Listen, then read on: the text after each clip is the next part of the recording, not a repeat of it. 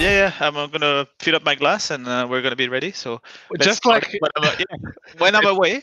Let's start it like this. So, Hello, everyone. just like last week, Julian decides to get off his ass just as I hit record. Oh well, the joys of Of working with a French guy. yeah, or doing podcasts across vast masses of ocean. But that it is what it is. First of all, it's a catch up. So how was your week? It was great, but let's do some housekeeping before we start. So last week we had a good number of listeners. We had a commenter from I think Abu Dhabi, and So if you like it, let your friends know. If you don't, tell us you don't like it. That's okay too, because we don't care. Either way, but no, Eric is not gay. Even though the lighting suggests otherwise.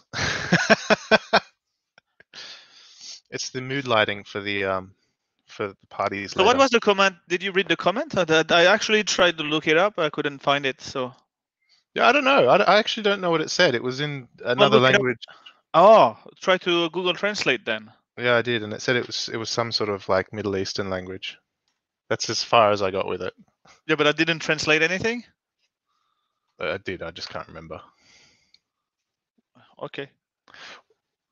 All that aside, welcome to this week. And there's a lot to talk about coming off the heels of last week where we had about half an hour talking about Hulkenberg. And he's back. Well, sorry for a second. I need to take care of my son. So you go ahead. How was your week? My week was fantastic. And by fantastic, I mean it was an incredibly busy week where I had a lot to do. And by the time, and lucky yesterday was a public holiday in Indonesia. So for me, I had a day to do nothing, which was very much needed because I'd had long days. But the other good thing is I actually got a new gaming laptop. So my ROG G15 actually arrived, which keeps me very, very happy. I've been sort of religiously gaming on it. And I've been playing Rust and DayZ and Civ 6, which I actually play on the Nintendo Switch. But, I have more expansion packs on the Windows laptop. So I'm pretty chuffed about that. Is Julian actually listening to this? I'm not entirely sure. I'm staring at a blank screen. But I'm listening, but my son is just trying to watch something on TV. He's asking me to find it. He should find it by himself. Me dérange pas, mon bonhomme. Je suis occupé, okay? Well, we can switch to Eric Cam. So now this is purely Eric Cam. So I'm really happy with the new laptop. So what is this new laptop a little bit? Tell us about the specs. I want to know the details. I want to know what it smells like and what it tastes like, everything. Well, usually because it's like a sandwich. I mean, it depends if you want peanut butter or jam in it. I mean, that's that. But I mean, there's probably no going back from that one if that happens. But it's as far as specs are concerned. Well, you've been in a sandwich. You used to be the ham, so let us know how it went. So well, it's good to be the bread this time. But no, it's great. It's got a Ryzen 9 4000 series processor in it. So 12. Oh, so it's AMD. Yeah, so it's I think 8 core, 16 threads. And an RTX 2060 Max Q. So it's the Max Q series it uses a lower TDP, which is lower power. Okay. But it's got RTX technology in it, which means I can actually do like live streaming from the laptop, and it'll encode on the graphics card rather than the video. And that's the thing, that I really want to set up. I'm just taking my time to set up my gaming rig, like the driving rig or whatever they call it. Yeah. With the wheel and the chair and everything. I've pretty much zeroed down on everything, all the elements as I want of the rig itself. So the chassis, the seat, and the wheel. Keeping in mind that I'm gonna get whatever I can get here because I don't want to go and import and pay all the 35% taxes and all of that, Mm. and not have the support in case something fails. So I'm just gonna go with what's available locally. But really, what I want to do is, or where I need help is on, okay, should I build the PC? What the specs should be, knowing that I want to run VR. Yeah. So I'm also waiting because I think VR, from what I understand, is not completely there yet Hmm. in terms of resolution. So yeah, how long should I wait? When can I have a good experience? I'm also a little bit worried about the fact that the refresh rates or whatever it is makes people a bit sick when you play it too long, because I really want Uh, to play it for at least an hour or two or whatever. So you'll be able to get around it now. There's been a lot of work on VR at the moment. So, um, one of the big things I actually found is like, the left and the right eye. If you close one, you can actually see your nose, but when you have them both open, your nose disappears. oh yeah. So what they actually did is they've put in the nose, and your brain automatically blanks it out. So it's actually lowered the amount of like motion sickness you get. So people can actually play it for a lot longer now than what they used to be able to, which has actually really improved it. So if you're saying an hour, and you could have got it away with an hour before, but now you'll easily be able to get away with it. I Yeah, played the, with the other thing is that worries me a little bit. Sorry to interrupt, but the fact that my eyesight is different from one eye to the other, is that going to be a problem? um, you got near vision problems or far vision problems? Man, I don't know. Can you see? Can you see distance or not? Yeah, yeah, Okay, so it's yeah. Near vision. yeah, So yeah, I need glasses these days, man. yeah. So basically, you be able, Uh, you can tune it. You'll be able to tune it. 42, man. 42. I don't know what that means. I've been I, blind since I've been I'm born, and 42. I'm 42 years old, is what I mean. Like at some stage after your 40s, that's when the eyesight starts to yeah, okay, okay, get to shit. fair enough. Yeah. Yeah, I've had eye vision problems since I've been like young, and I still don't know what my whatever is. So Try to remember the colors now, then, because when you hit 40, it's gonna be tough. okay, noted. But it seems, yeah. Anyway, we won't go there. But keeping it. Oh, actually, before we go on to cars, I mean, I guess it's kind of related. We're talking about VR racing, but Yeah, it is very related. I mean, you know, like with the pandemic and everything, like we saw the explosion of events around e-racing, and in NASCAR, in Formula One, mm, in WEC. Like it was great. So it is very related to cars. yeah, yeah. I'm looking forward to actually setting up a rig here. It's actually not too bad because with this, I mean, the VR, you don't actually need a lot to run VR, from what I can tell. um, Basically you've got different levels, and I think something like this will be able to run VR pretty well.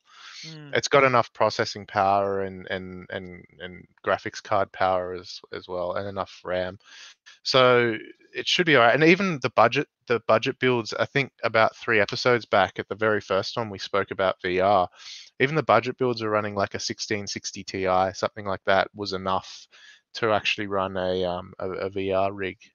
So I mean Yeah, that's fine. which in For, Thailand, that kind of rig with 1660 cost about 3,000, $4,000 no, I don't think it will. USD. No, no, in Thailand it's crazy. The prices are crazy. Hmm. A 20, I don't think that I can afford buying a 2080. Buy it here. Yeah, that's travel. How do I travel? And then even if you buy it there and you send it to me, the customs here are just gonna. Yeah, but I mean, I Yeah, could when things reopen again, I could probably just stick one in my suitcase and then we'll stick. yeah, which is the best way to do things. Because I mean, even here they are a Mm. little bit more expensive, but like a 2080 you can get for $800, and you're probably going to be able to get the 20 series actually a lot cheaper because they're going to release the 3000 series really soon. So Yeah, no, I mean, if I buy it anywhere, I would either buy it, through my parents in Hong Kong, either in Japan, Hong Kong, or in Singapore, actually. yeah, well, I mean they're Where I all would get a fairer price, I guess. yeah. I mean that makes sense. But as I said at the very beginning of the podcast, we've been rattling on for almost 10 minutes now. But we spent a long time talking about Hulkenberg, sort of being at the wrong place, the right place at the wrong time, and he's back And now now. he's in the wrong place at the right time. No, wait. Oh, come on, Racing Point's doing all right. What last time? I think was it Lance Stroll topped free practice too. Yeah, because Mercedes was sandbagging, sure. But yeah, that's right. But yeah, I mean Hulkenberg was straight away top 10 in free. I mean it's free practice. It doesn't say much, but it says a lot for somebody that was probably eating baguettes on Wednesday, and by No, Friday no, he no. would He have been. kept really fit apparently. So Hmm. yeah, no, he was very careful about what he was doing. I guess this is the opportunity of a lifetime for him. So let's see what happens. Yeah, Well, I'm still in the camp where I think Hulkenberg is a fantastic driver. Yeah, there's no doubt denying his talent and all of that. But um, the thing is, for me, the hype is just been killed by the number of mistakes he's done when he had something in hand. yeah, And it really coming from him. Like I'm not talking about when he had a mechanical failure or something like this. I'm talking really like when he lost it, in Germany last year, where he really was like really aiming for a podium or at least a top five finish. But actually, it really looked like a podium. And he fumbled it at the yeah, last. So okay, basically what I'm saying is that I'd love to be proven wrong this weekend. yeah. I mean, I have high hopes, but then again, I have high hopes for him and Vettel. But Yeah, what Vettel what what is. happened with the Ferraris in What are the results for FP2? Well, Vettel I don't remember actually because Vettel Because missed FP1. I think yeah, he did quite well in FP2. he had a what was it, a problem with an intercooler, and Intercooler in FP1. Yeah, he could not really lap they or had to anything. strip the whole engine. I think that was it, Yeah, wasn't it? yeah. That intercooler is like really deep inside. Yeah, yeah, yeah. Free practice too. All right, let's have a look at the results. Maybe I should share this on screen. Talking about deep inside, how's your mom?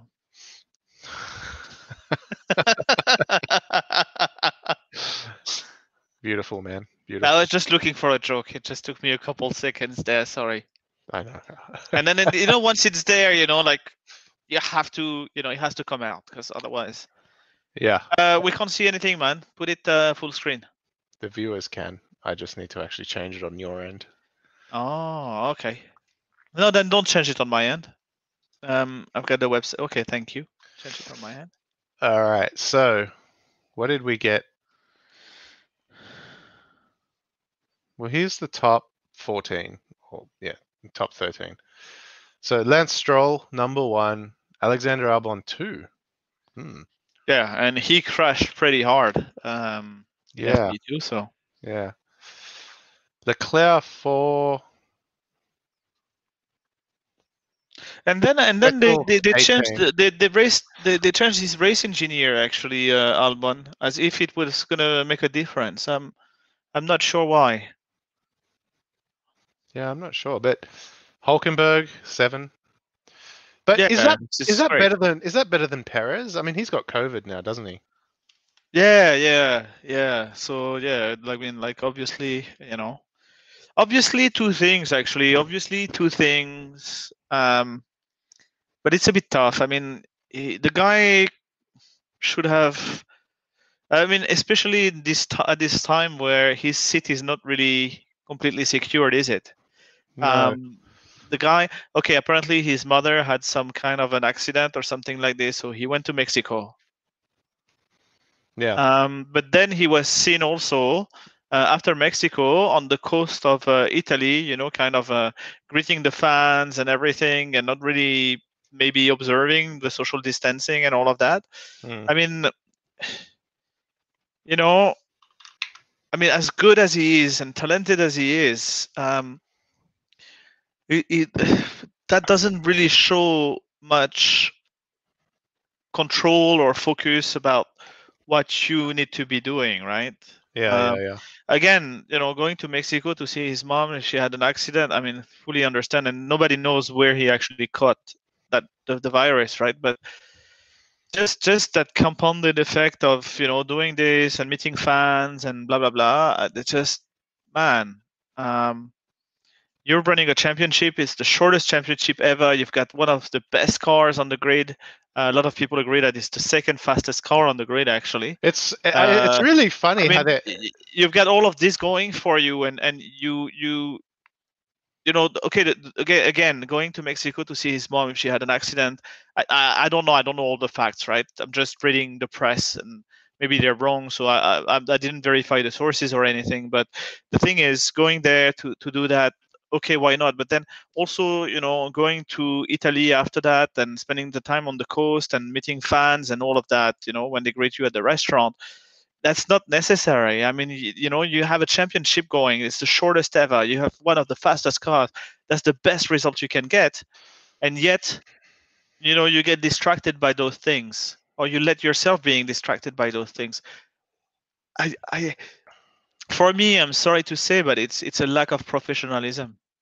Yeah, I mean, it is what. Hulkenberg, again, sorry to interrupt and continue on and rant on, but Hulkenberg, he's not even in F1, but the guy was keeping fit and keeping, all of this going, because the first occasion that he can get, he'll jump back in. Mm. So Yeah, I don't know what to. I mean, I think Do you think Perez and Hulkenberg are pretty similar pace-wise? I think because when I'm looking at the FP1, sorry, FP2, well, just the results so far, was he any different? I mean, I suppose we can actually look at the previous races and see where Perez was landing. I think Perez is not necessarily doesn't show his pace so much. I mean, his quality is really race craft. It's unbelievable. That's where he is. I don't think that he particularly shines in qualifying, unless he really has something that's really to his taste. But I think where he really shines is like during the race. Perez. So Perez, yeah. So I don't think that we can really judge from the FP1, FP2. I mean, generally, since Lance Stroll joined, Perez has been faster. Yeah. All the time, consistently. Lately, yeah. I mean, this season, yeah, Stroll has been showing. Maybe it's the pressure, from Papa. Yeah. Or yeah, I don't know what it is. Like maybe of the potentially, reading the press and saying that if there's anyone who should lose their seats at race point, it should be Stroll rather than Perez. I don't know, but it's really shown, like the last, I would say, Hungary and 2 weeks ago, and then here Stroll is really showing form. Yeah, I mean, this is Hungary. He finished fourth. Perez was fifth. And there's realistically a second in it. So I mean, a second is a pretty big difference. But so who knows? I mean, I'm sure they're both fighting for the seat. But yeah, it's. But is it also maybe that Perez is like, okay, he said it himself, I have a son, I wouldn't fire my son. He did comment on this, right? So, is there like some kind of, maybe the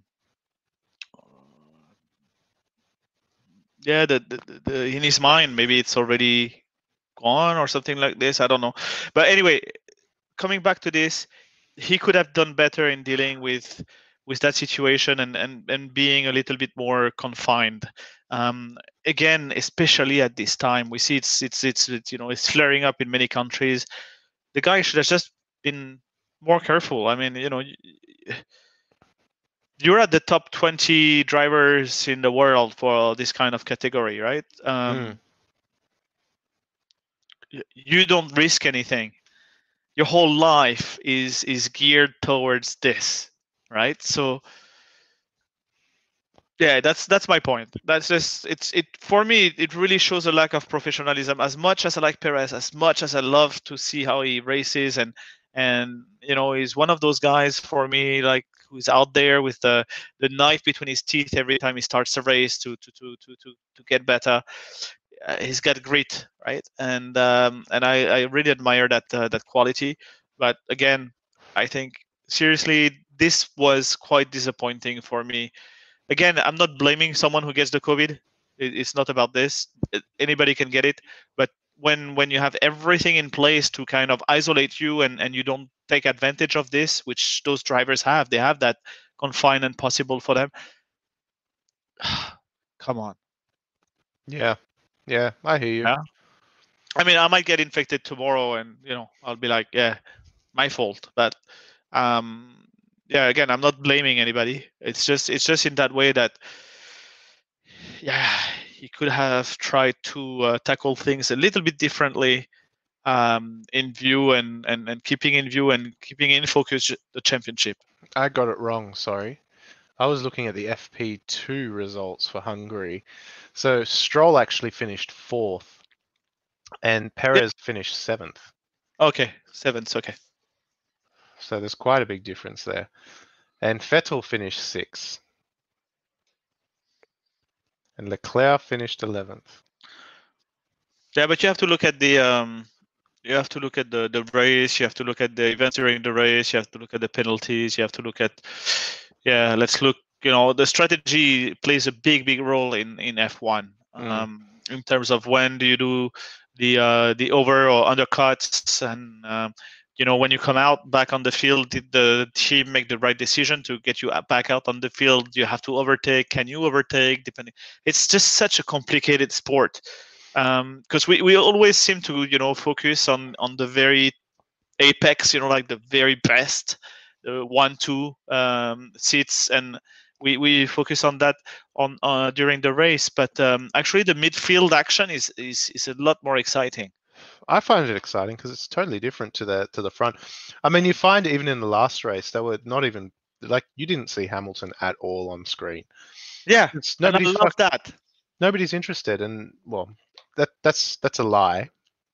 Um, People are interested, but at the same time, it's sort of like what's there to watch, the second half of the race where he's going through traffic, like who cares? Yeah, But nobody really cares. but I quite enjoyed that sort of midfield fighting, and it's the same thing with World Endurance Championship. I really like that midfield fighting that they show. And that is Formula One. Yeah, That's for me. That's why I love to watch it. And the thing is, it might not be very well broadcasted, mm, when they just focus on number one, number two, who are like, I don't know, 30 seconds or 40 seconds ahead, and then like they have a pit stop. They're more than a pit stop ahead, right? So what do you do from there? yeah. So Speaking of pit stops, though, I mean, going back to looking at Leclerc's P11 finish, I mean, he was there because he demanded new tires and didn't wait it out. He was like, nah, these tires are gone. Got it. I must have new tires. And then as a result, you saw where he ended up. Like he's 11th because they go, well, you're going to lose too much time with another pit stop. So yeah, but everybody agrees to say that what Vettel did to bring it into sixth position is actually not where the car belongs. The car belongs more in the 11th place. Again, I I think it's Charles Leclerc's third season yeah, in Formula One, right? So is it third or fourth season? Whichever. He's very young on that side, and we cannot expect him to have the same racecraft in terms of strategy as somebody like Vettel, who is a four-time world champion. mm, So this is where, when you have a weak car like this is where experience probably shines. Um, so I wouldn't read too much into this. What I'm really looking at right now is, and okay, being French, I guess, but Ocon, getting a grip of the Renault, and getting closer to Ricardo. who Ricardo is, of course, an exceptional driver. I think his value hasn't changed too much. He might have to pay the price a little bit with the lack of commitment by going to a team for just a year and then leaving it. But I think he's an exceptional driver. So this is something I'm happy to see. I want living in Thailand and being or feeling a bit Thai as well. I want Alex Albon to do well. Yeah. And at the same time, I'm also looking at Gasly, who is really bringing that AlphaTauri to somewhere it shouldn't be in many ways. Yeah, I mean it's just yeah. Well, but the problem is, like, where did he finish last time? I think he was in the top 10 last time. No, he didn't finish DNF. Oh no, DNF in Hungary. Sorry. Yeah. It's in the double header. He had a good finish on the second race. Yeah, Kvyat I don't know how to pronounce this. Kvyat or whatever. Kvyat, yeah. He finished 12th, I think. Let me check. Hungary. Yeah, 12th at Hungary. So, but like you said, that Racing Point, I'm really there's two things that's like racking my brain with F1 at the moment. I really want to know, even though they said they'll never release it, I really want to know what the fuck changed in the Ferrari engine to make it have no balls anymore. And they used to have, I read the article that said that they used to have 67 horsepower more than Mercedes last year. But the thing is, and again, other articles that I read, and I think that I completely agree with them, is that by being faster and being they haven't been disqualified last year, which leads me to believe that they were playing the rules, but not really, completely outside the rules. So they were not in violation of the rules completely. But the thing is that they woke up a dragon. They woke up like a monster, because Mercedes took that challenge up, and then they created an engine that's even faster and within the rules. And completely this year they're completely unbeatable. So this year it's going to be Hamilton. I'm calling it right now. I think Bottas just doesn't have that he doesn't have that. Well, actually, I should say, well, he doesn't have that charisma. He doesn't have that champion quality. Well, that was when I say that, I realized that Rosberg did win in 2016. But for me, Rosberg is also someone who doesn't have that quality. Who just, it just he won he didn't win the championship for me. I think Hamilton lost it. Yeah. And he lost it mainly because of a problem of mechanical issue. Yeah. Where he lost the 25 points when he was ahead. And I don't remember the race exactly, but basically that's where it was. And that's where he lost the championship. But for me, Bottas, I think, could win it. I think I heard an interesting thing during FP2 where they were talking about Bottas, and Bottas seems to have a better knack for the tracks than Hamilton does. So by that, I mean, Bottas, you'll notice in free practice and everything like that, is consistently faster than Hamilton every time. And I know Hamilton in FP1 very easily took the top position in terms of time during FP1 after a few laps. But Bottas seems to just go out, know the track, and he's got it, right? And I find that very interesting because, I don't know. I have nothing more to say other than that. And I thought that was a really interesting comment that Hamilton needs time on the circuit. And, you could almost say that, okay, time on the circuit also means that, through the race, Hamilton will learn the circuit better, learn the conditions. I think. But on a virgin circuit, Bottas seems to be quicker. I disagree with this statement. No, it's okay. I disagree with this because usually Hamilton is much faster than Bottas in the rain. Okay. Consistently, and so when it rains, it's a constant discovery. Yeah. So you're just looking for the racing line. I think where Hamilton really shines is in his management of the tires. It's just unbelievable. The tire management that he has is just crazy. Well, you saw it last year so many times when he was able to take tires like way beyond their life, and then still actually even beyond their life, being able to do the fastest lap of the race. Um, uh, that's the way he is. He's really good at that. He's very quick. He's very consistent, and it's that consistency that shines over Bottas. Bottas can probably be faster on a one lap, and he's proven this by taking a few poles, but he cannot keep up with the consistency at that high level.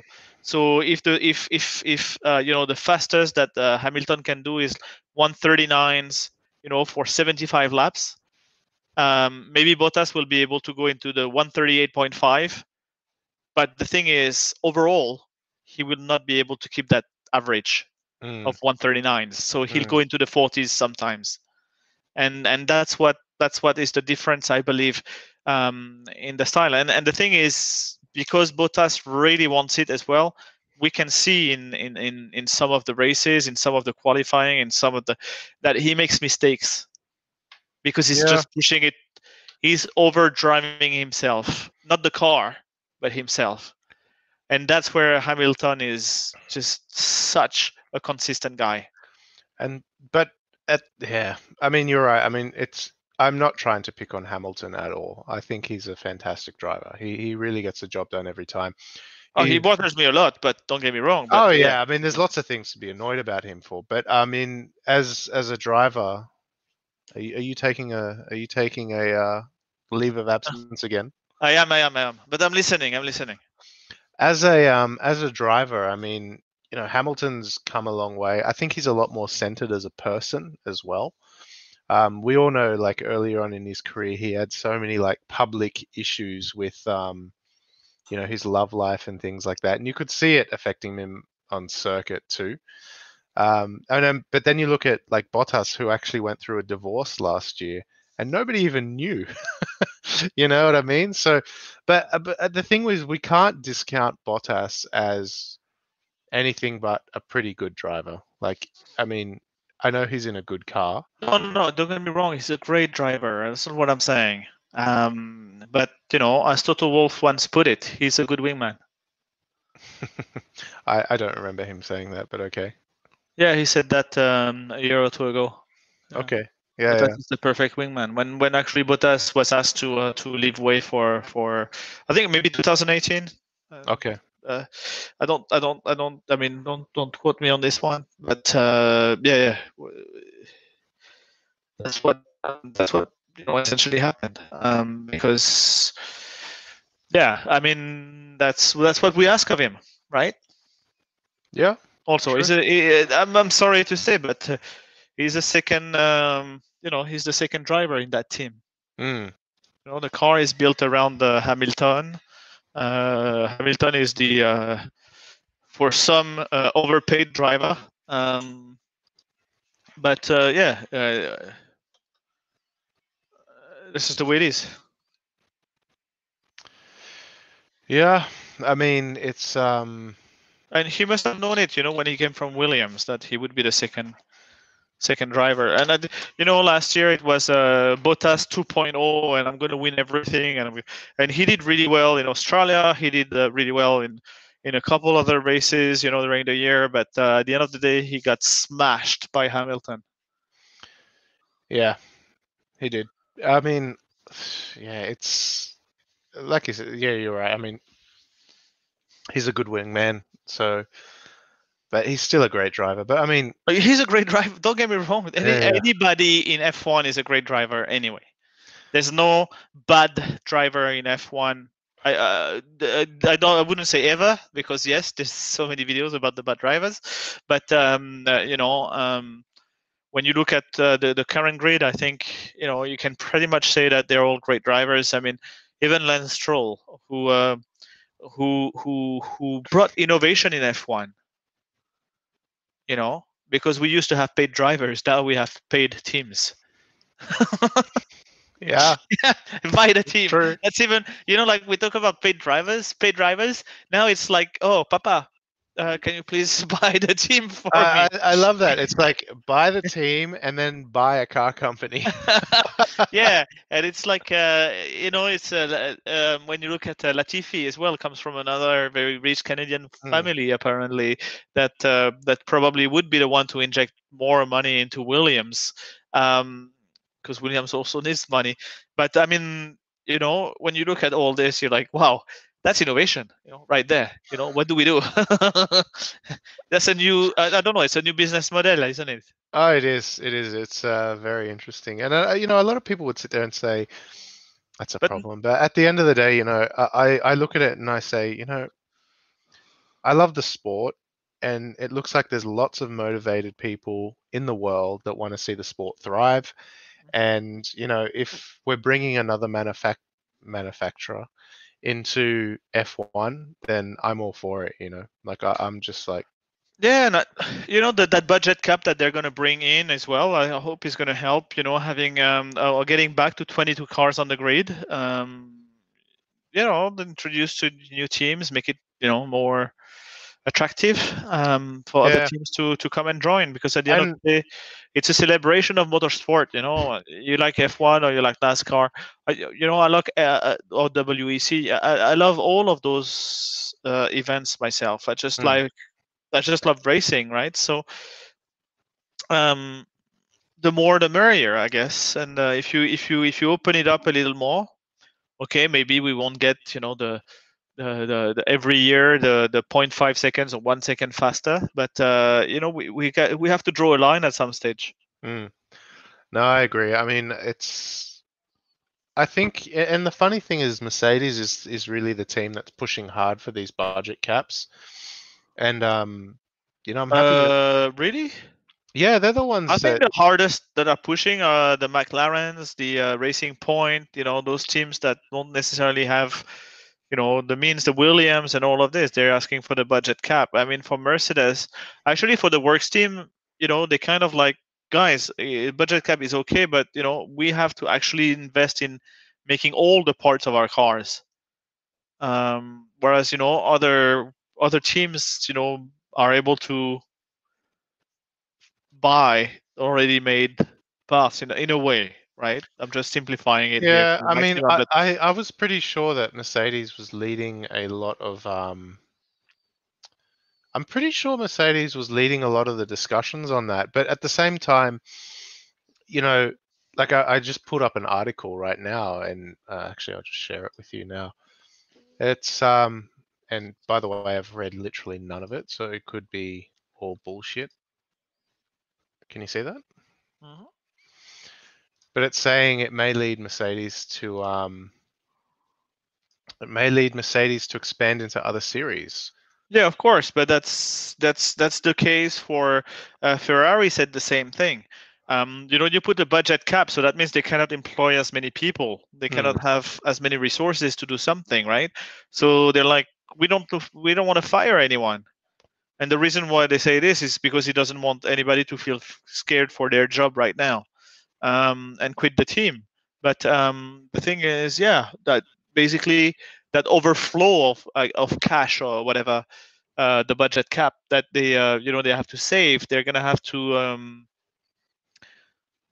I mean, yeah, this, rethink and reassign those resources that they have that will then be too expensive for that budget cap. So here those teams and the works team have been very fast doing this, and the reason why they've been so quick is because they want to keep their staff. yeah. I mean, I think the thing that's interesting. I mean, this is kind of on topic, but not. But this is a pretty humble statement from Toto Wolff saying, I don't want to become a team principal that goes from great to good without realizing he may not be bringing or not adding as much as he did in the beginning. So I thought that's a pretty humbling statement. Yeah, it's and I think Toto Wolff is really one of the people in Formula One that is my favorite, as in being really genuine. very very smart in his investment. And then I think I don't know how good he is as a manager, but definitely as a leader, wow. Yeah, he So does a good job. yeah, yeah, he's got an incredible job. So yeah, really somebody inspiring, and you know, when you look the investments that he makes, he's always as I've always been around. He's invested in McLaren. He's invested in many different things. He's putting his own time into the talents that he thinks are the best talents on the grid. So he's the manager for, well, not direct manager. I'm not sure about Russell, but definitely a big supporter of Russell, George Russell, and the manager of Ocon, Is Esteban he? Ocon. Yeah, he's the manager of Esteban Ocon. Oh, okay. Yeah, so yeah, just a great guy who loves racing, who started with racing. They realized that he was not that good at it, or that he wouldn't be as good as he wanted to be with it. Went into finance, and yeah, just did such a great job. Mm. Then of yeah, being a leader, I think it's just unbelievable what he's doing. Yeah, I'm interested to see what happens. When he steps back from F1. That'll be interesting. Yeah, but Maybe it's nothing automotive at all. So I think he's really the tall Bernie Eccleston of Formula One. I think he's never really going to retire unless somebody really pushes him out of it. But I don't see a reason why anybody would want to push him out. Whereas Bernie Eccleston, yes, yeah, but everybody was quite a bit everyone, upset. a lot of Yeah, people were upset with Bernie Eccleston, but I mean, he was very much old school. He got to the point where what he was doing was not really aligning with what was happening. And is it Liberty Media or something that bought Liberty F1? Media bought it, Yeah, bought F1, I mean, I but think they're doing an alright job. they're doing a good job. I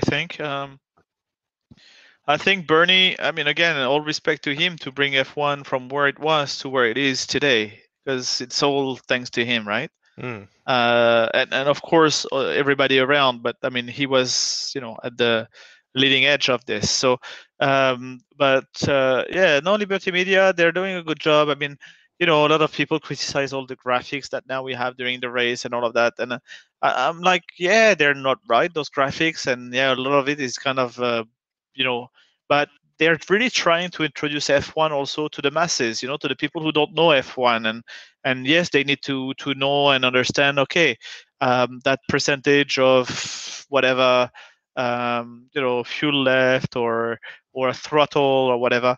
That's what people want to try and understand better, because F1 is very much oriented to geeks. Yeah, If it you if is. you if you change 1 millimeter on the front wing, your whole aero is then gone.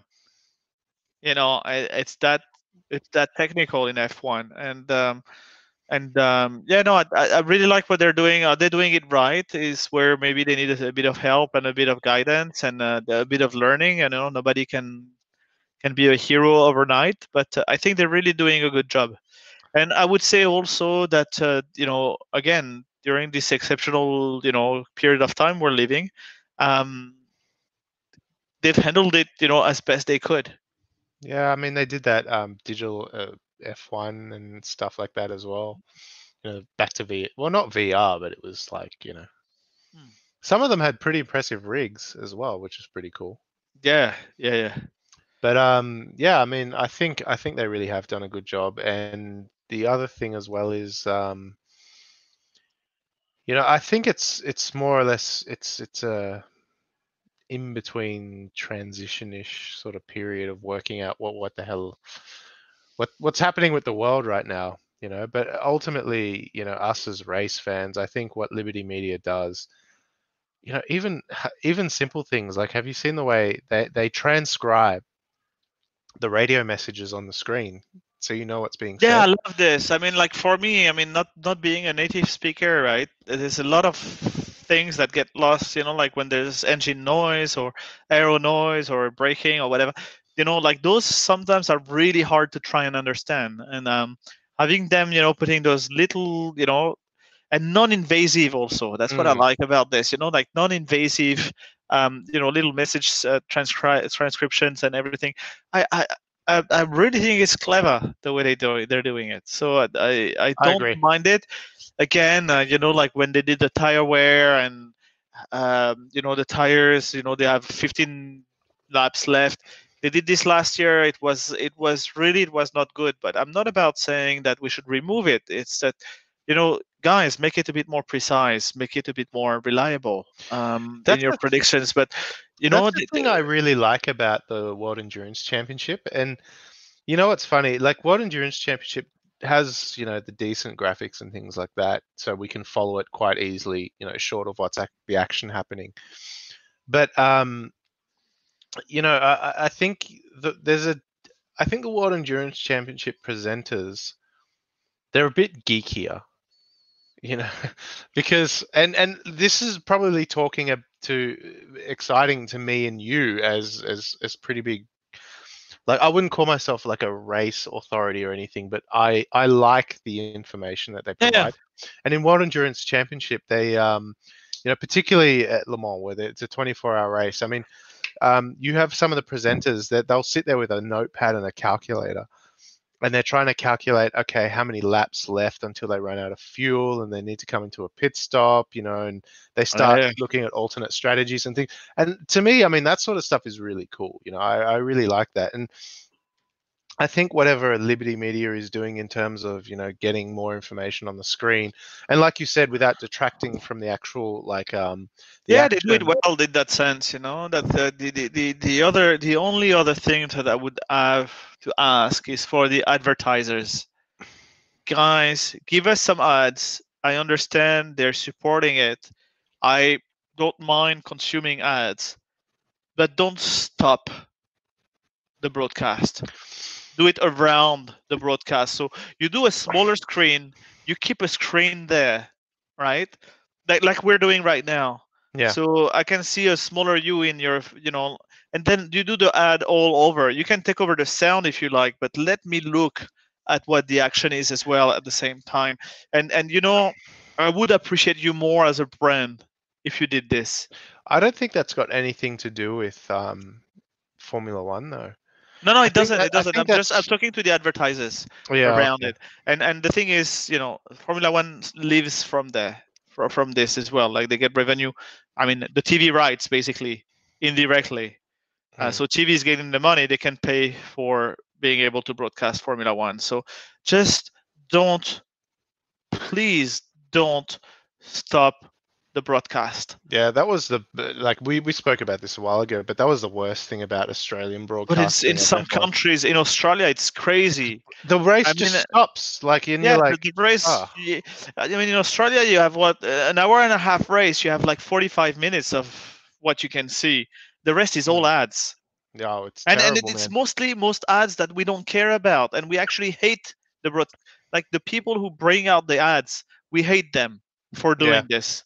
When I was in Australia, I remember the ads that were running most of the time were insurance, and Mercedes was just advertising during Yeah, F1. and then and And then I what don't the I don't hell?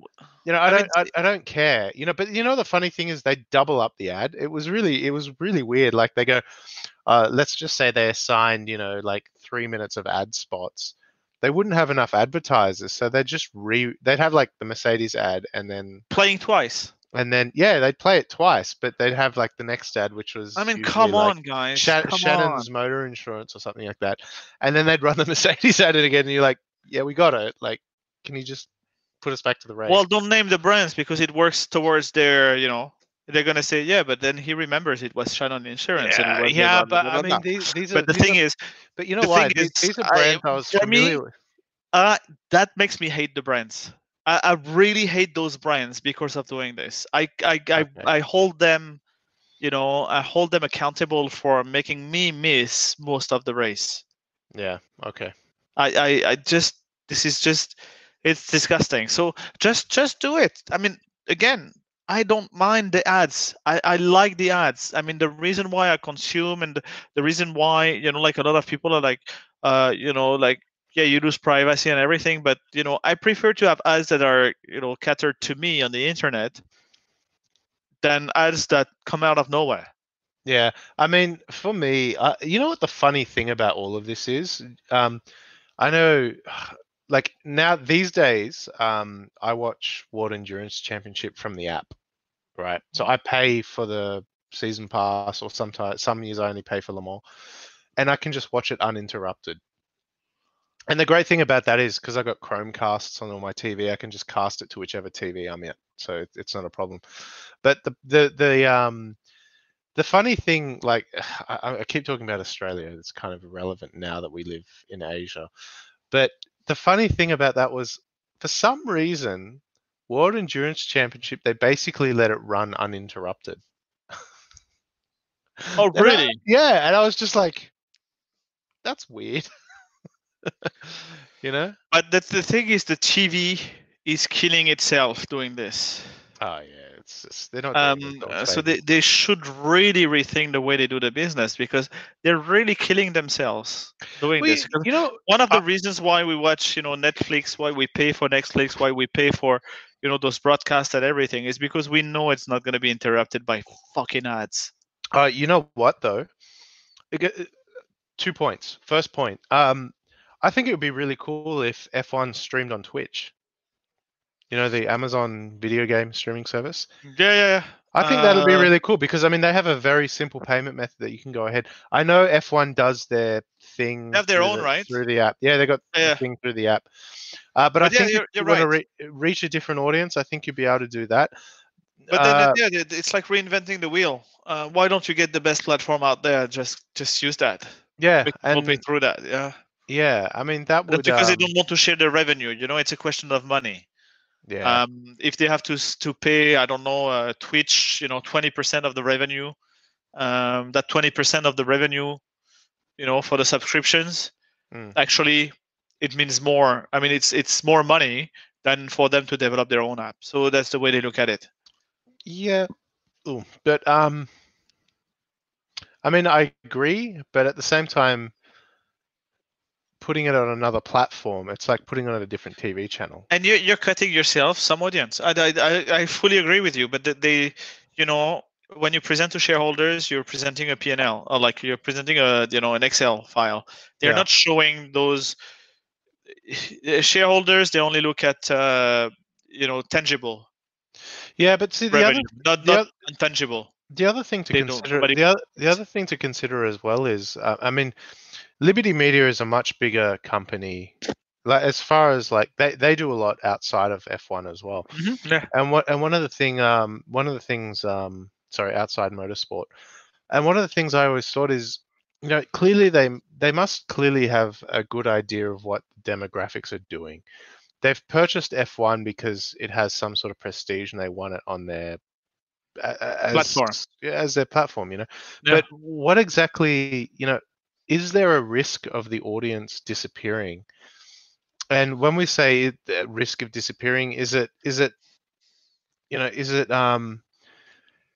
not that they're leaving? It's just is anybody new coming in? And that's the Yeah, but thought. yeah, I mean, at the end of the day, why don't you do multiple platforms, right? So That's what I why was don't you do saying. like, That's what yeah, I was saying. exactly. You know. So why don't you do Twitch and YouTube and your own platform if you think that's the one, and then you'll see how that, everything goes. But the thing is, they think cannibalization, they think I'm going to cannibalize my own platform if I open it to other platforms, and yeah, I don't want to feed the dragon. Yeah. And That is the other thing as well is because at the end of the day, when you're Liberty Media, right, as you said, they have multiple, let's say, markets that they're trying to advertise, right? mm, So at the end of the day, they see YouTube and Twitch as a competitor because they're broadcasting entertainment. So, and yeah, that's what it but is. And at the end of the day, so they're like, why should I feed the dragon? They don't see it really as a platform. They see it as a creator of content, or a creator of entertainment. Yeah, I look at Twitch. Like for me, Twitch is not a creator of anything.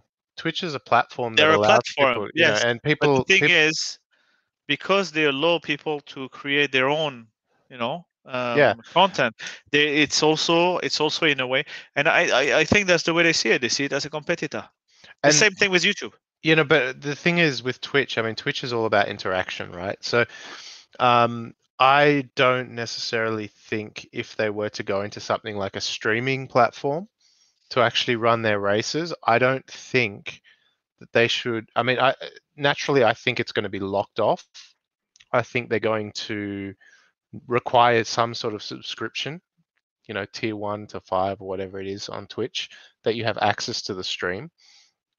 But if I was to do it, I would not have David Coulthard and co commentating. I would actually have somebody younger and relevant to that audience Genie commentating. Broadbent.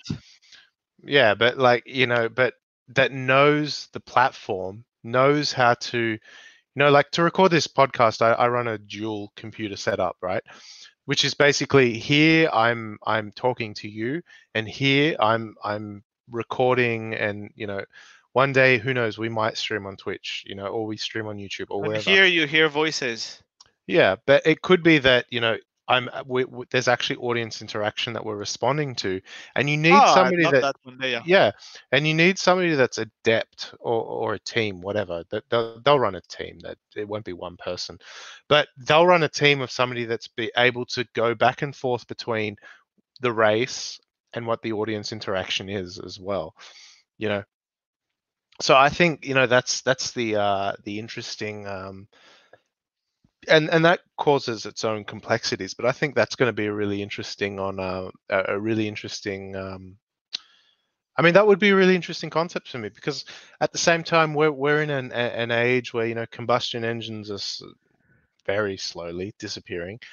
We're in an age where people are moving away from The traditional Rotary media. is back, motherfucker.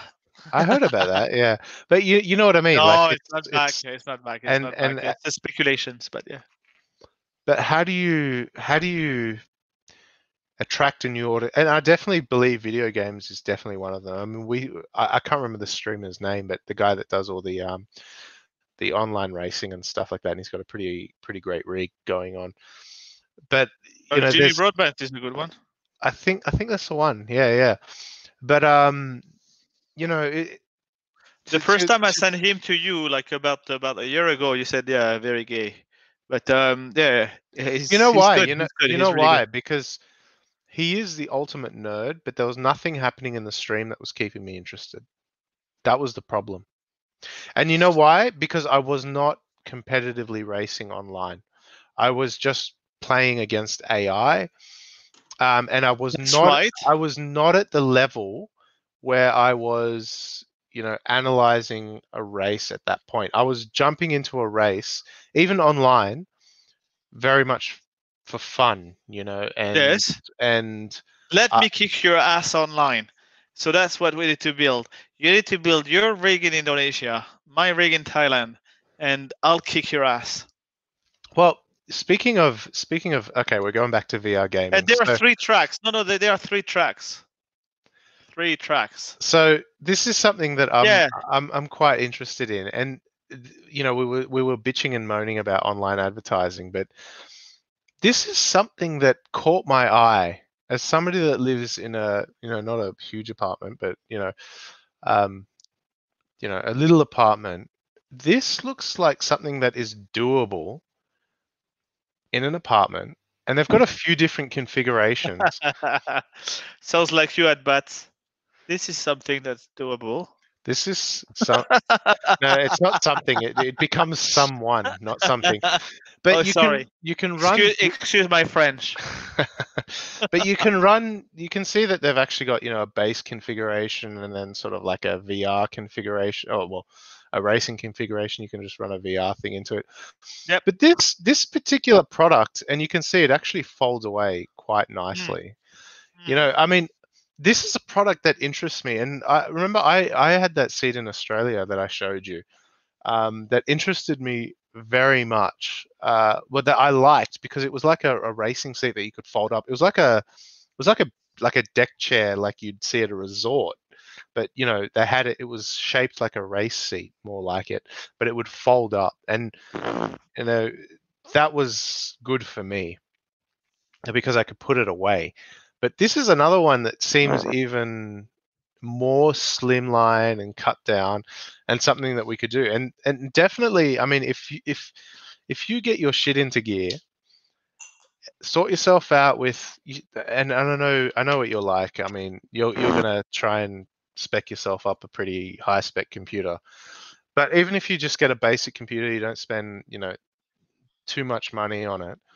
I think we could do some cool, live stream racing with setups as simple as this, with a VR headset. Yeah, definitely. And I want to do this, but the thing is, yeah, I need to everything, all those things, even though it's 250 USD or whatever. In Thailand is either doesn't have it or it's twice the price. So Well, I'm in the it's not same like. I'm in the same boat. I can't get that here without having to pay at least 30-40% import tax on top of that. But if we're So that's looking the at thing. That's if the we're only problem. but this is something that's pretty interesting, and it's I'll be honest, it looks quite elegant. But to look at something at like 350 USD, they're saying the retail price is 600. So what's that? 800. Well, actually, 8 million IDR here. I think that's worth it. But that thing that's 250 USD when you look at it, right? You have to pay what, 800? Well, I'm saying 800 as the conversion after USD. So, well, 600 is their retail, and Oh, they're you mean saying, with all the accessories and everything? Okay. yeah. Got So you. Yeah. you could probably spend. Let's be. I'm gonna forget my PC because that was 33 million IDR here, which is But probably the, like, the the problem is that again, like for the people who are listening, shukran. Shukran means thank you in Arabic. But the thing is, like when you see the price online, right, from Thailand, let's say 250 USD, yeah. right?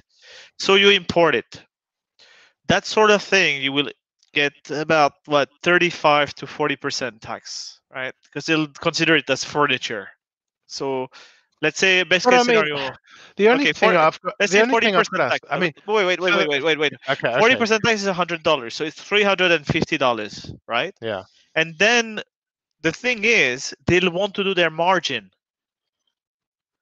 So then, from 350, they'll bring it to 700. And the reason why they bring it to 700 is because when in Europe or in the US, you have 1 in 100,000 people wanting to buy it. Here, you have 1 in 10 million people who will want to buy it. So you'll sell 6. So no, sorry. Are you saying the company wants margin, or who wants the margin? No, the people locally. So they will import it. Ah, okay. They will get 40% tax, right? Which is going to be $100. So $250 for just the share itself, right? Okay. 40%. So $100 on top. So 350 is their cost of goods, right? For them, they will at least sell it double that price, so $700, just the chair.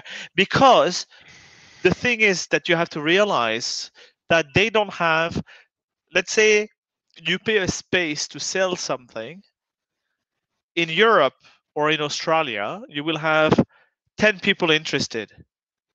Or well, let's say 100 people interested, right? Mm, In Thailand, you will have one person interested, but you'll mm. pay the same price for the space.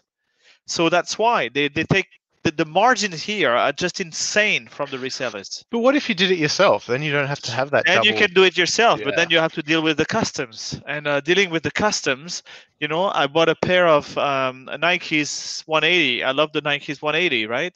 And I bought a pair of those. 100. No, sorry. $110 USD. I was. It's And funny then because that was actually what I was going to say. I was going to say I know you like your Air Jordans, so I was like, well, how do you deal with it? when you're Yeah, buying but Air my Air Jordan. Jordans, I like them so much that I don't wear them, all the time. So I've got Yeah, some okay. other shoes as well, as casual shoes. So my Nike Air 180s, I love them, white, nice. So I bought them $110, I think it was, or $80, $80. Sorry, $80. And then by the time I imported them, they were $170 More than double. because Okay. Yeah, yeah. the tax they put on the shoes and the transport. You get taxed on the transport. You get taxed on UPS or whatever they charge you to bring those shoes to you. Really? It's fucking insane. Completely insane. Seriously. I'm so pissed off with this.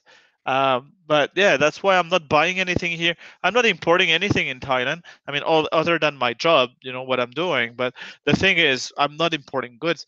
When I want to buy shoes or something like this, send them to Singapore. Yeah. No tax. Yeah. Then I pick them I up there. and as you can see, I like playing music as well.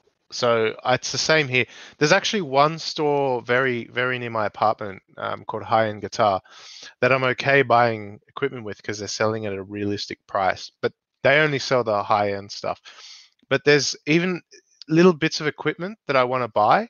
I actually there's all this equipment that I've bought that it's actually sitting in Australia unopened in boxes because when COVID finishes, I can go there and pick it up Yeah, because it's cheaper for me to actually just get on a plane and go to yeah. Australia than That's it that's is what's to insane. import it. It's imported here. That's what's insane. It's the same thing. I know that like the PS5 will come out. It's going to be $500 or whatever Mm, USD. In Thailand, I can tell you when they bring it the first time, it's going to be $2,000. yeah. Well, that's why I bought a gaming PC. Like here, my only console is a Nintendo Switch, right? So I play that, and and on the Switch I play it casually. It's actually in my bedroom, right, which is on the other side of this wall, and I just play like whatever. But I'm playing like Assassin's Creed, Civilization 6, Wolfenstein, but I'm playing them very late. But that's okay for me because it's casual gaming. When it's something more like more intense, that's why I bought this laptop. It's so I can play that. But even that, like, I mean, 33 million is what, 2,800 USD for this laptop in Indonesia. Yeah. You know, but again, I chose laptop over desktop because I mean, to be fair, Julian, I mean, You like porn in the toilet, like everyone. no, I don't Let's be actually. honest. But I do like traveling, and I tend to come to you Yeah. more than you come to me. So to be able to just throw like I've Yeah, but I've that's because I have that aura. mm. Like don't make people think that No, but I'm being it's look, selfish, it's the life which I am. But yeah, it's the life that I chose, right? yeah, yeah. The life that I chose is that most of my friends live away from me. So my Yeah, you entire chose a fancy boyfriend. That's why. but my entire music recording setup I can throw in my backpack with a gaming laptop. So that's the way I've basically done it, that I can throw everything I have into a backpack and go somewhere. And that's the sort of the philosophy that since I left Australia, it's the philosophy I've sort of lived by, is have everything as portable as possible to get the best results. So, So I you mean, know, you leave Australia, by the way. So I'm let's talk glad you about did. But I mean, this for a second. it's Are you since happy? yeah, With since 2012, the first time I went to Asia, right? I was just like, I've got to get out of Australia. I just don't like I look at the world around me in Asia and I'm just like, it's it's better. For me, for my lifestyle, it's better. mm, And yes, there's difficulties in things like, if I want to buy any Google products, you can't buy them here. They're not officially available. mm. So I have to import them and do all the stupid tax shit that we've been talking about. But, to live in Asia for me is ideal. You know, it's yes, there's difficulties in some areas, but So the you're still happy with being here, and you can still see the way forward. I would say. yeah, definitely. Like for me, and professionally speaking, I've worked in the market since 2012. So it's about 8 years. I've been traveling through the region for a long time. I now live in Indonesia, and I understand Indonesia the best out of all of them. But to be moving around is not exactly going to be difficult for me. But the reality is, I enjoy it. I really enjoy it. I'm happy living in Asia.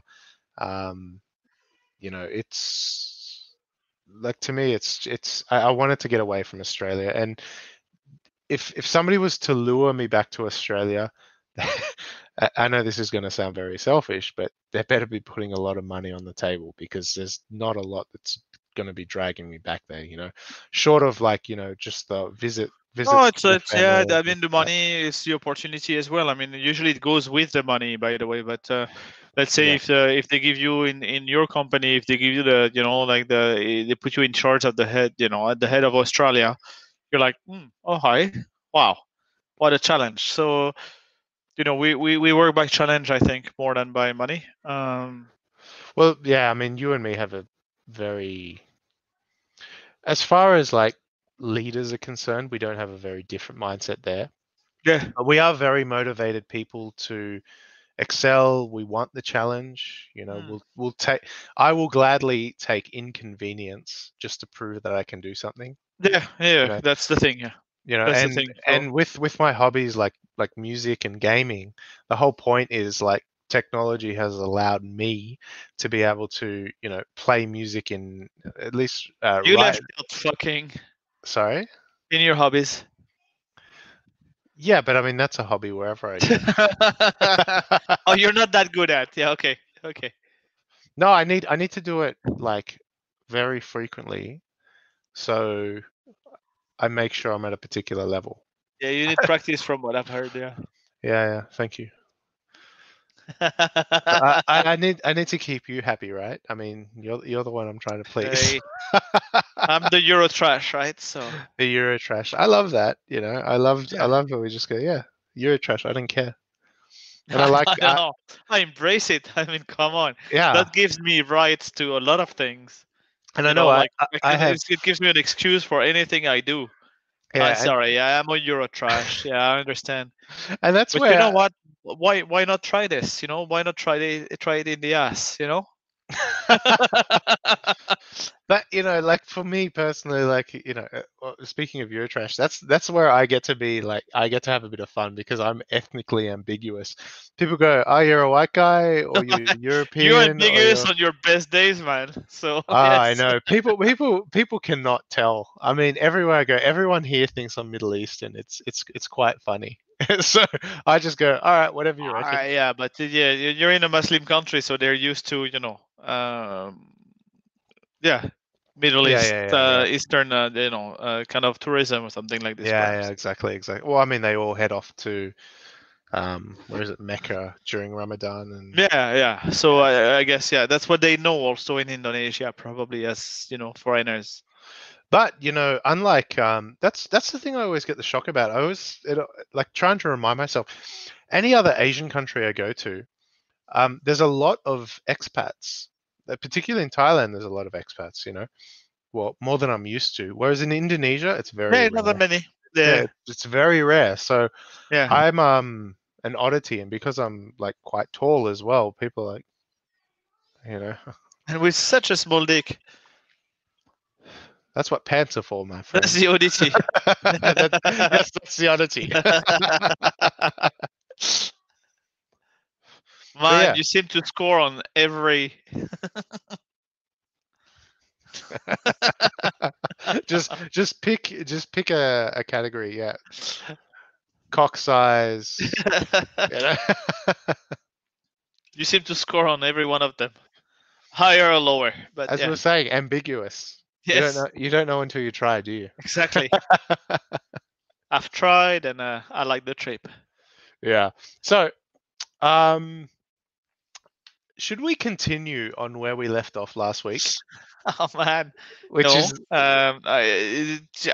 We should go soon anyway. But the one thing is, I just wanted to show everybody this picture. It's me. Yes. Did you have that lined up just for the podcast? I just think this is the like such, you know. Okay, when I see this picture, I really miss our time together, like Yeah. going out and all of that. Um, that COVID is, yeah. We need to find a virtual way to get drunk together. Um, make it an app and become billionaires. Because come on, seriously, those times I just miss. Like. Yeah. I really miss it as well, and that's one of the things. That's what prompted us to start the podcast. And like I said Yeah, last week, I'm really looking forward to when I that's the way can. we got digital now. But we're Yeah, not dancing. We're not. yeah, but I'm really looking forward to being able to bring my gear and we actually just record a podcast live. I mean Yeah, that's yeah, we will. you know. We will.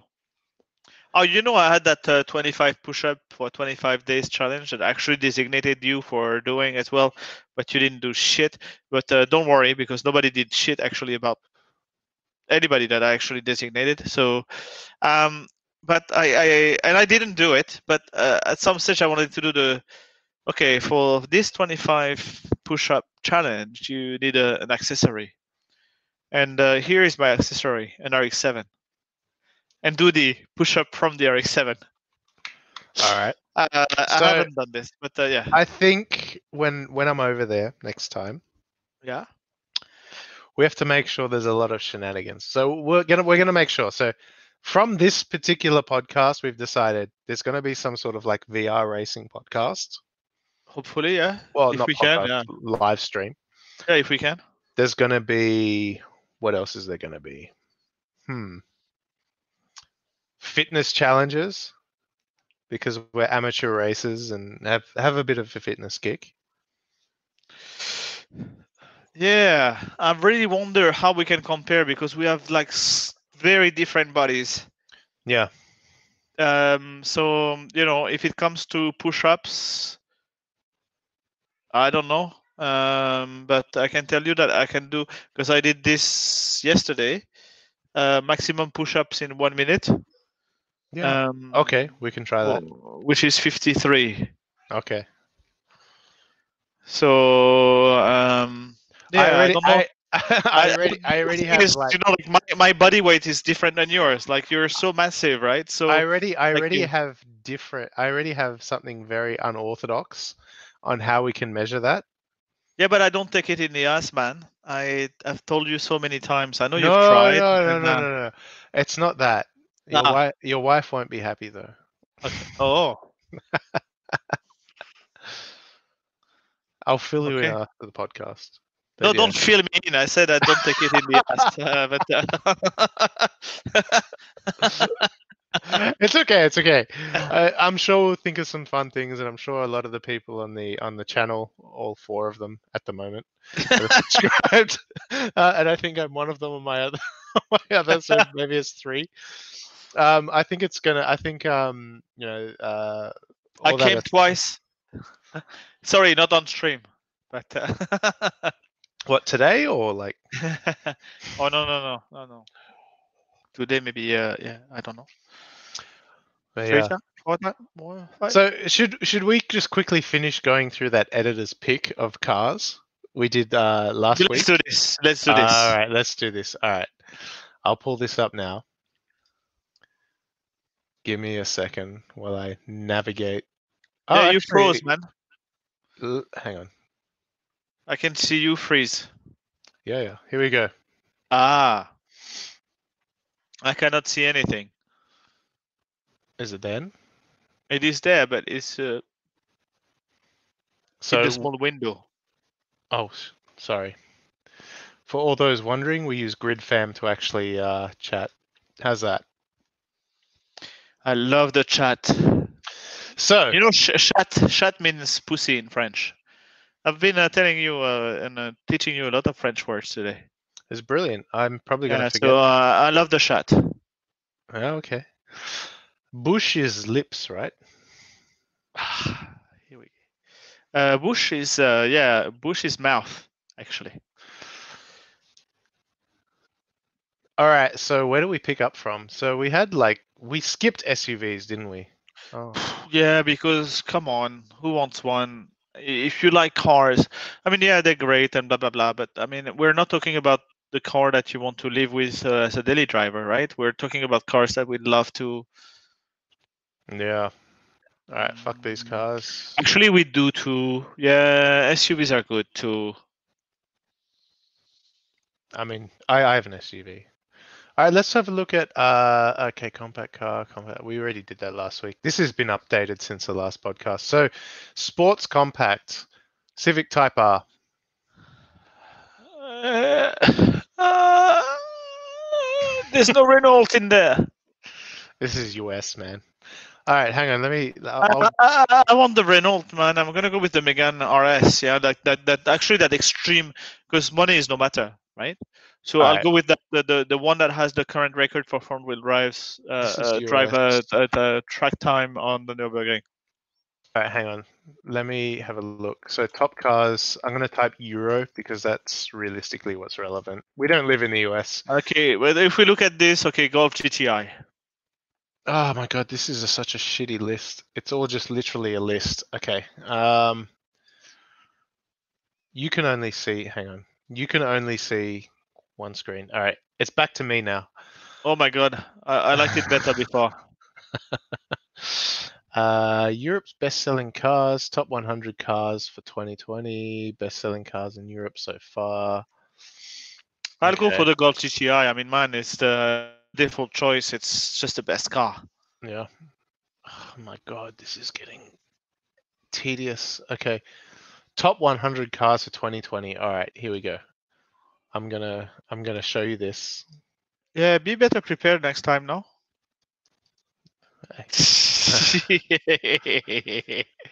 All right. I'm just So shitting you, man. Thank it you. seems like the BMW 3 Series is the top choice for For 2020. crashing into a wall.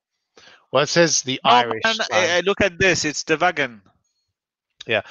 All right. I desperately need to go for a pee, so you're going to have to carry the podcast for another 10 minutes. Okay. So you see what's on the screen now and you comment on everything. Yeah, but I cannot scroll down. Does You it? need to pee Just fast, yeah? yeah, I'll pee fast. You've got 7 cars to critique. Um so yeah, straight away I would go for the wagon, like for the BMW 3 Series.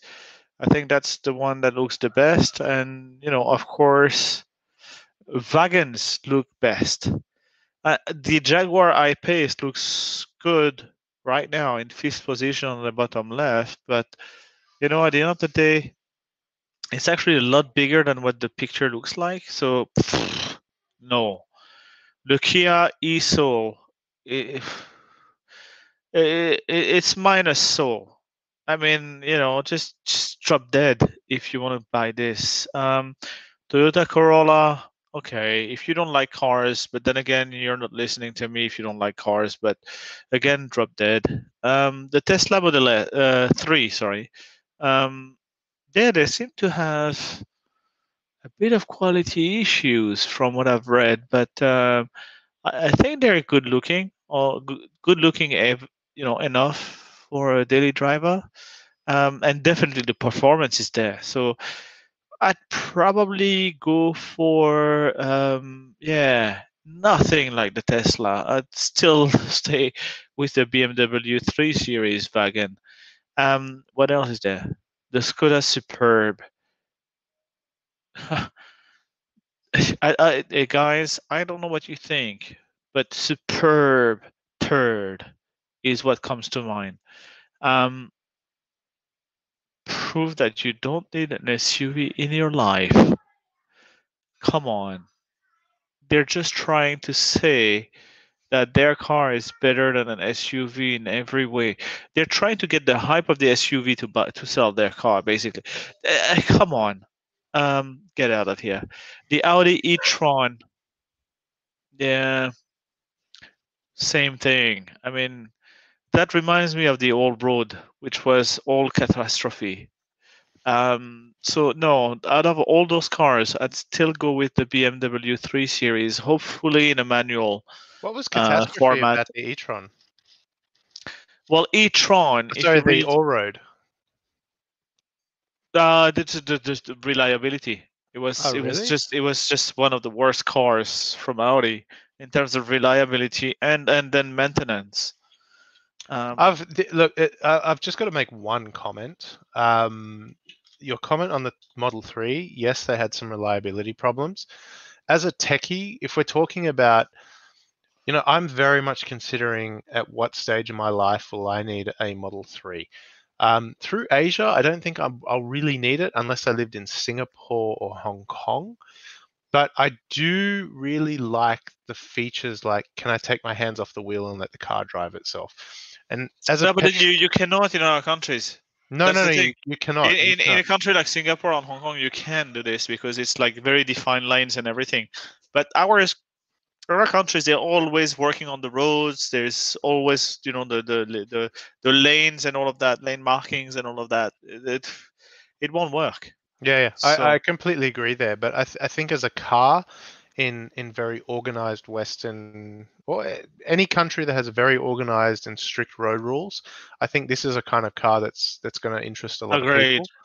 agreed. I think Again, I, the I did say that it was a nice car. I yeah, didn't yeah. say that. Yeah, but I wouldn't go for it. Yeah, I think the iPace is a nice car. I know Richard It's Porter has huge, one. though.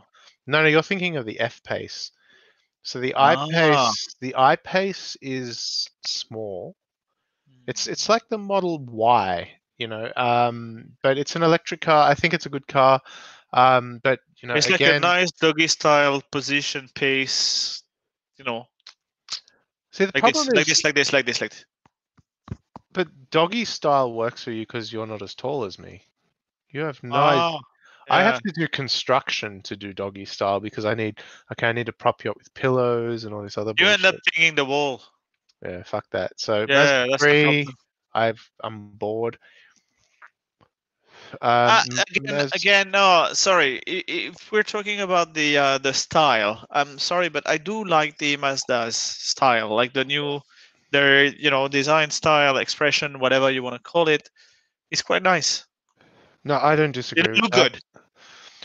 Like as a daily, I would probably very much consider Mazda if I lived in Australia. In the US, it would be very different because cars are so cheap. Um, but when we're talking Asia, I don't see a need for it. If we're talking the Mercedes-Benz E-Class wagon, which is number 9, I would say, yeah, that's I could go that. I mean, Again for the win, man. you've got the E-Class 300 hybrid or something No, like. the C. I'm not Oh, that rich. that's right. So you've got the C-Class wagon hybrid, which Mhm. is you took me for a ride in it, and I was really impressed. So I have nothing more to say. It's nice, like the torque and everything is very nice with that car. Yeah, so I quite like that car. The Toyota Camry for Asia is wonderful. For any Western country, I think the Camry has really caught up technology-wise. Toyota was very slow in adopting a lot of technologies. Even just basic, I would call things like CarPlay and Android Auto as necessities in 2020. Mhm. But it's all there now, so I would say, yep, this is definitely. Let me Oh, say and something though about the Corolla. mhm. The Corolla that we get The is not Corolla or the Camry? the Camry. Sorry, the Yeah, Camry that we get is not the Camry that we can get. explain. We get the 2.5 liter hybrid. You Oh, can really? get in Europe and especially in the US the 3 liter above 300 kilowatts car Okay. that will do a 0 to 16 like 5 or 6 seconds. It's ridiculous. In the US? Yeah, Wow, my Megane with the wasn't even basics. doing that. Hmm.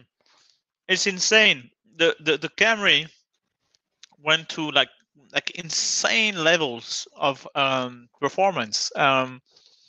So if I could get my hands on this, I'd have this here. But Okay, let's rush through the list, my and then when previous you're, car, was a 2.5 liter hybrid, yeah, and I really it like was that car. enough to be driven around in. That was a good car. I'm gonna just rush through the list. So the Peugeot 5008, get a life. The Audi A6 Avant Estate, yes. The Hyundai Kona, get a life. The Toyota CHR, very funky. Could do with a bit more technology. Range Rover Evoque is ugly. I don't care what anybody fucking says. The Range Rover Evoque, if you look at it, if you look at it from behind, there is so many like if you look at the panels, there's so many panels just converging in the rear of the car. I just go, fuck it. It's ugly. I don't give a shit what anybody says. It's an ugly car. Complicated then. Ford Focus, well, it's a Yeah. Ford Focus. Oh yeah. Skoda Octavia, okay. Uh, Lexus UX, if you really want a Lexus and not get the full size, go for I the mean, come UX. on. I mean, again, have a look at people who are looking for those cars rather than the way. If it's the way we like them, then continue scrolling down because Yeah, but look, the UX, right, is the kind of car I would have looked at when I was in Australia. Okay. But I'm the not in UX. Australia. Which one? The UX. Okay. Yeah, yeah. I'm not in Australia. It's very likely that I could be anywhere in the world. Same for you. And if I look at the UX, it's not at the top of any list.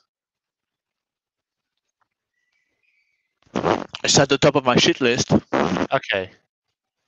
But if we're talking about good list, it's probably a good car. But why wouldn't Okay, I if you see your look point. Okay. if you're looking Yeah. at a UX, buy an IS because the IS is way more stylish than this small crossover with a Lexus badge. Okay. Okay. Got it. Got it. Yeah. Santa Fe, don't care. CX-30, good car. It's going to sell a lot. Say it, Ateca. I don't know. I've had no experience with Say it. C-Class. I don't care what anybody says. The C-Class is always going to win. Yeah. Just remove the A class CLA. Just sort that segment out. Keep Yeah. the C class where it is. The C class is good.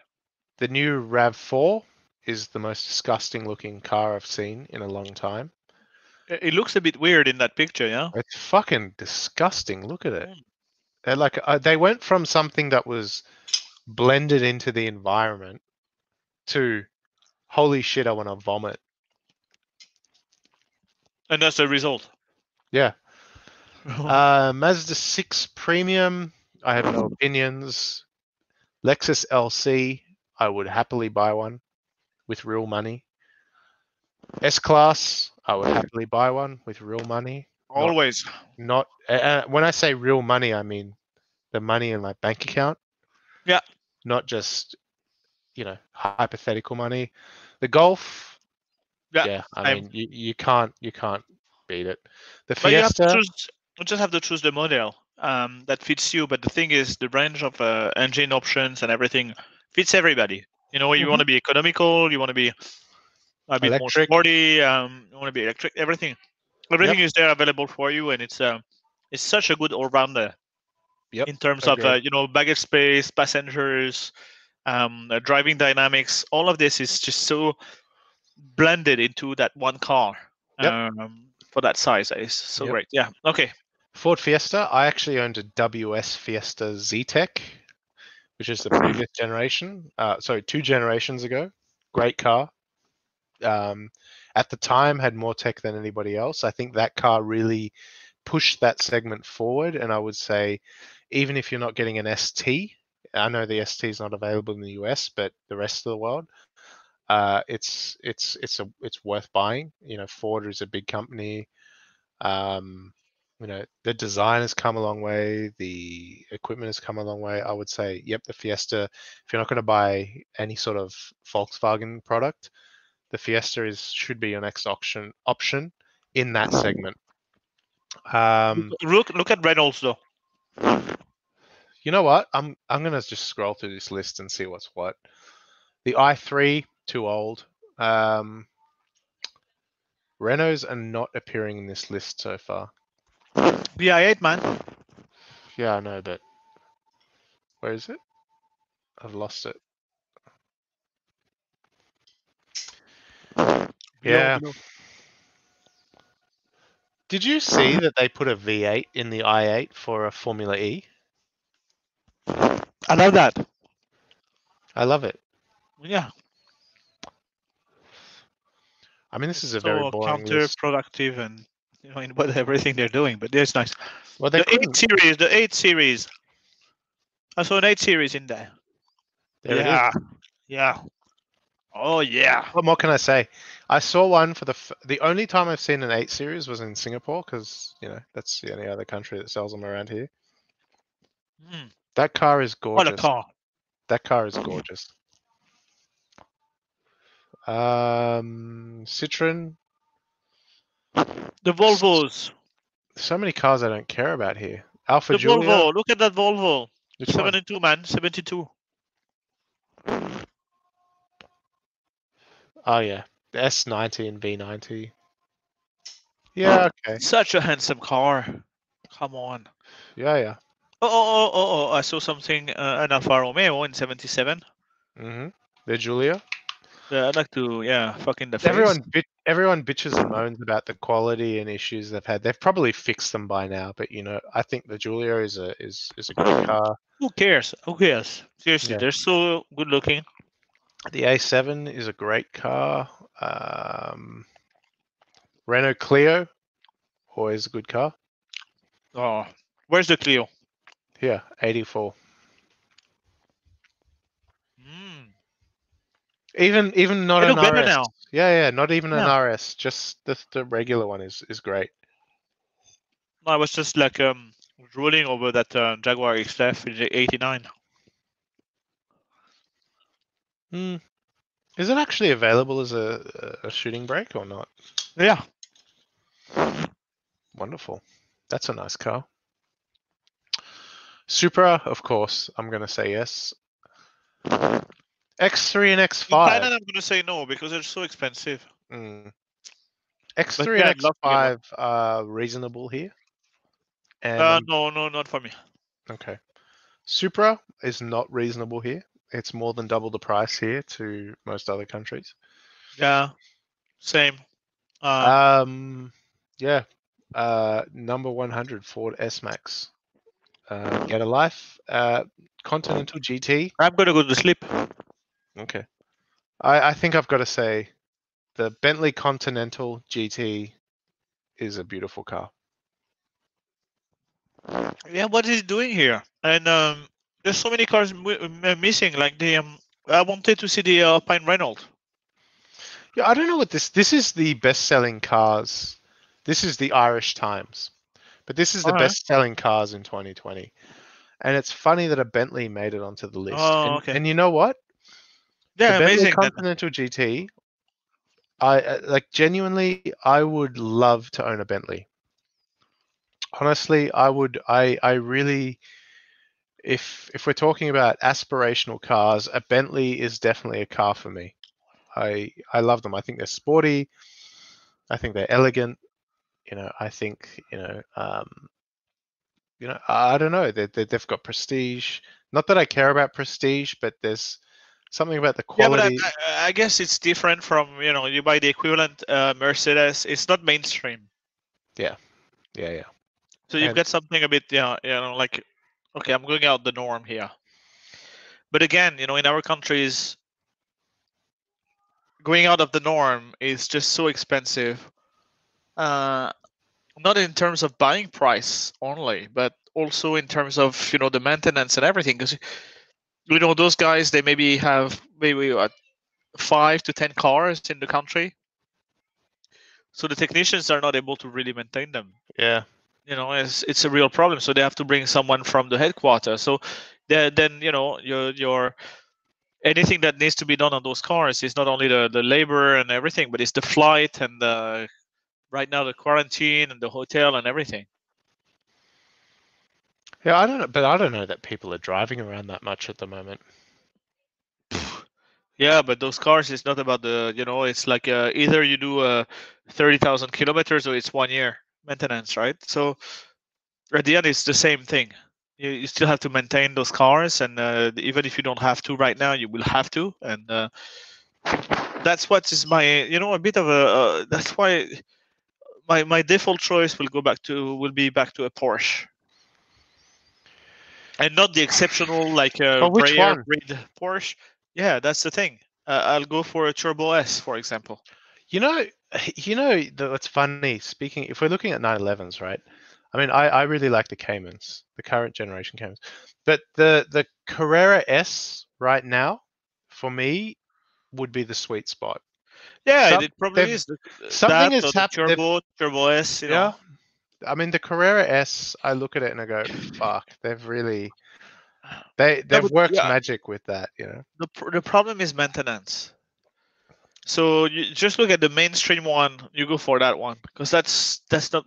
We can't afford more than this. I mean, Yeah. I mean, again, here in Australia, it's probably. I mean, you're definitely the only person in the world I would happily go 50-50 in cars with. In Australia, it's doable. Here, we have very good support for Porsche in Indonesia, but still the price is very high. So, yeah, the labor in our countries is slower than any other countries. But when it comes to specialized labor, it's twice the price, yeah, yeah, very easily. very true. Because yeah, you've got one guy in the country be able to maintain your car, and that guy is trained, maybe 2 or 3 times a year, Mm, and there's just not that mass. It's not a mass market, mm. So Yeah. But anyway, how about for the podcast? We call it there. I think I think this was unlike other podcasts where we were giving shit to each other the whole way through. I think this is a podcast where we really covered some topics, So it was oh, I didn't give you shit enough. Okay, not that for the next one. that's all right. We have our outtakes. Yeah, that's good. Yeah. Okay, so for everybody at home, if you like this, please like, share, subscribe. Or It's don't. or don't. It doesn't matter because I'm still going to pick up my bottle of wine every Saturday and I'm going to drink with Julian. Yes, Um, exactly. That's the point. It's all about cheers, this. cheers, my If you want friend. to join the party, please come with us, and we're more than happy to include you in. But there's no stress. But we also encourage you to get involved. Like, please, like if there's something that we said that was wrong, which I'm sure that there was a lot of, get involved and tell us because I mean we'd love to at Yeah, least have a bit of back and forth. and we're quite opinionated. Yeah, even though So this isn't live at the moment, because I'd really like to do it live. Um, but yeah, but we need to find the right time, and I need to organize this a bit more. that's all right. We've got schedules, and you've got family and things to deal with. Yeah, But family is the thing, but yeah, no, yeah, but yeah, we definitely can. yeah, The yeah. thing is, if we really organize a good time for it, it's gonna be probably Sunday mornings. Okay. Then I But can't let's drink. say 9 a.m. Yeah. But then we're not gonna have drinks at 9 a.m., right? So yeah, that's Speak for yourself. okay. No, but seriously, I'm very happy with this podcast. It's I'm having a lot of fun. I don't care Yeah, about well, we everybody. are anyway. Yeah, That's what it's all about. So yeah, the yeah. rest doesn't matter. Like, subscribe, unlike, unsubscribe, whatever. Dislike, we don't care. I don't think we can have negative subscribes. So unsubscribes, guy. It's not gonna change anything. Yeah, yeah. Okay, everybody. Thank you very much. It's highly likely that Julie and I will continue, but enjoy your weekend, guys. Oh, actually, no, we Yeah, post this on Mondays, so enjoy your week. I hope this, gives you a bit of joy and controversial opinion for your week. yeah, and joy. See you, everybody.